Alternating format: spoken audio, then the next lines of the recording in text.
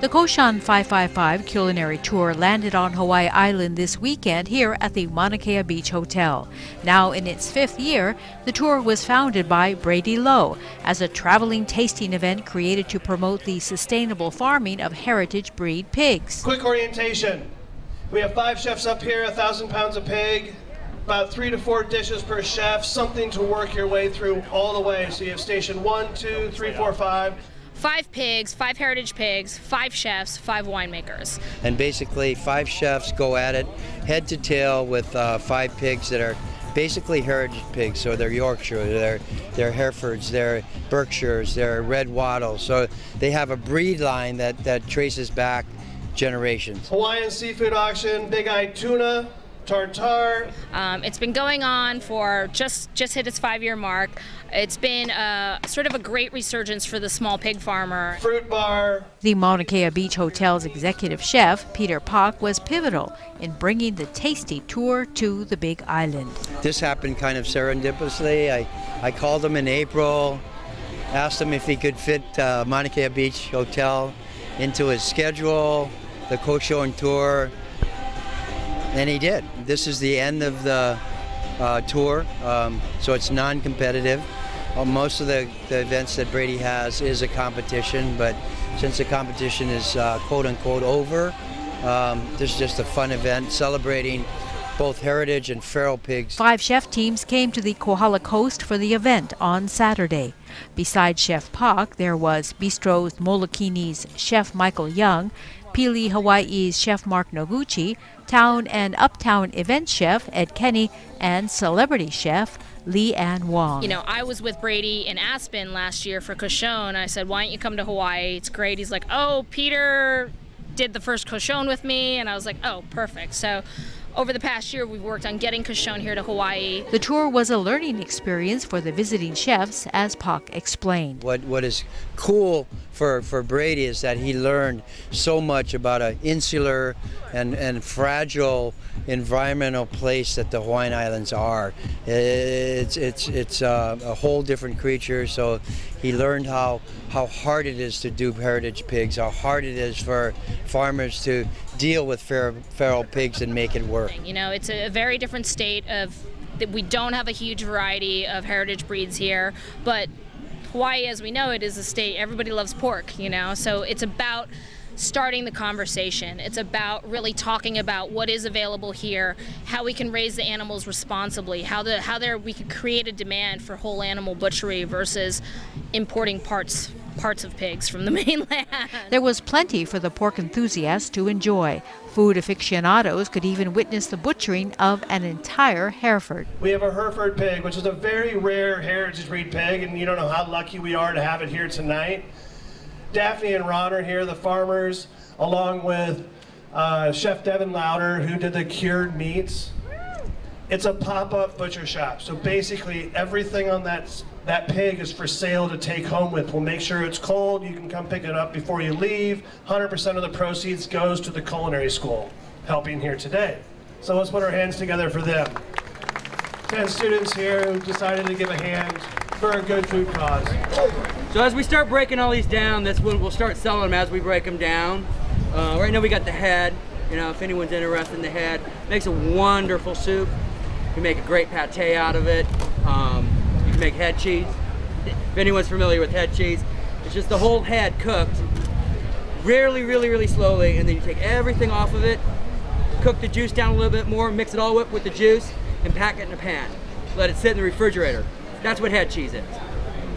Most people think it, you know, they don't like it, but it's some of the best part of the pig is in that head. I mean, it really is an island state, and there is the complete possibility of being sustainable and really being able to live off the land. But, you know, Oahu was never meant to hold 1.5 million people, you know? So it's now where it's the battle of, do we import more and continue to ship in more food off the mainland, or do we begin to create an industry of agriculture and sustainability here? It's very much a possibility, and what's great and very exciting is that you have chefs like Ed Kenney, Mark Noguchi, Michael's an import from Seattle, but he's running things over at Grand Wailea. You know, Peter, who are really just champions for all things Hawaii, the culture, the food. They go out and they forage for things. They're working with small farmers. And for me, a chef from New York City who's trying to move to Hawaii, that's a really exciting thing for me because it is certainly very natural, organic, and there's a huge, I feel like Hawaii is on this cusp of like breaking through and going full force and really creating a whole new industry for cuisine. The tour may be coming at a good time. Pigs on Hawaii Island are in need of some good PR. You know, there's a lot of disheartened farmers, not only on the Big Island, but on Oahu too, because yes, there's not a whole lot of market for the local heritage pig. And so what Brady wants to do with this, I think, is bring awareness to the feral pig. And the feral pig is a total nuisance to everybody concerned. It's a nuisance to the farmer, nuisance to, you know, just the resident that the pigs just tear up everything in sight. They look for water.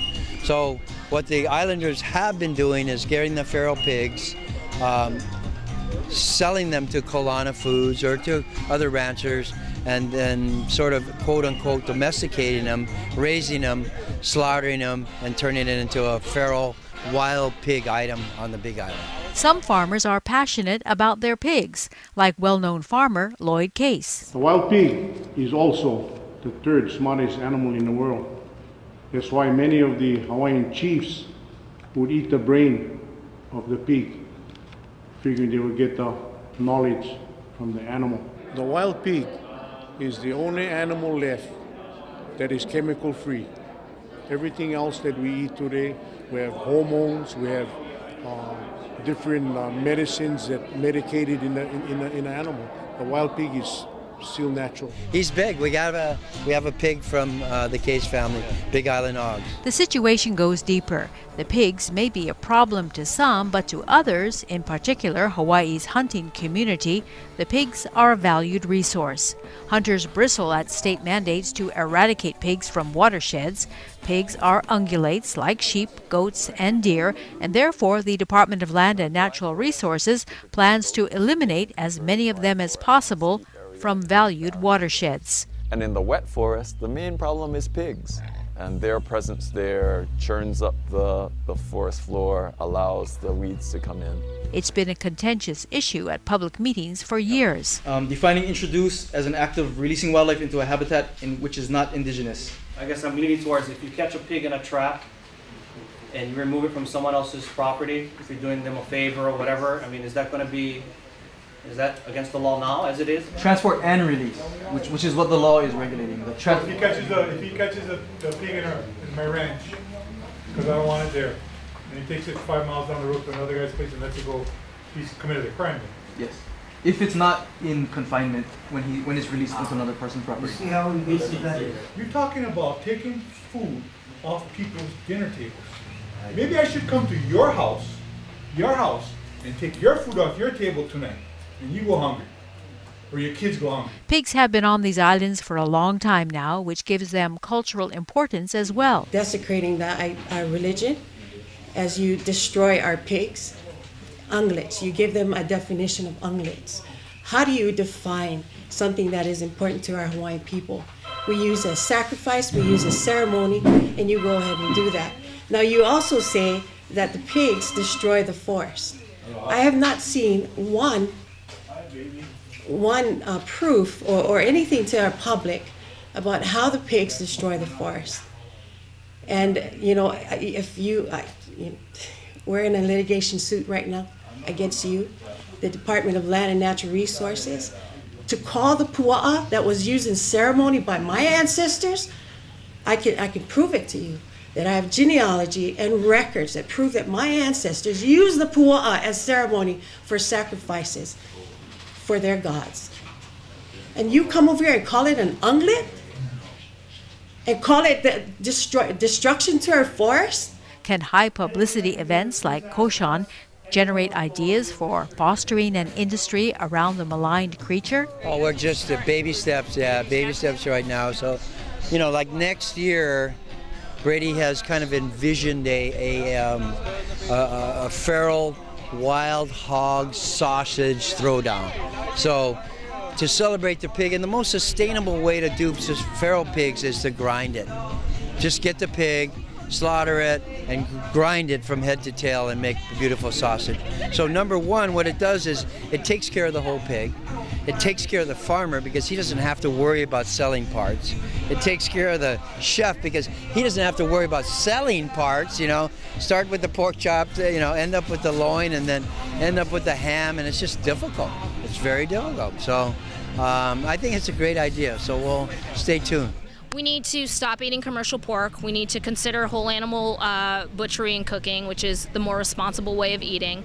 There is a feral pig problem on this island, and guys like Tom at Kulana Foods are doing the right thing by capturing these feral pigs and then breeding them, finishing them on grain so they become an actual viable product for the chef and culinary industry. Of course, at the COCHON event, there were some impressive dishes being created. All interesting, all interesting. We got, you know, stuff ranging from blood, noodles, pasta, ramen made from blood, which is Ed Kenney's, to Leanne's, who's got a, you know, she touches her dish probably 10 times with 10 different ingredients for one dish. Michael Young from Maui, who's got a home-style approach. Gary Noguchi, who's just absolutely crazy with a marshmallow lard cookie. We're featuring some Korean items at Mauna Kea Beach Hotel with kind of a Berkshire mandu with a Simon noodle made from hilo, kimchi in it, and a homemade broth. So it's kind of covers the gamut today.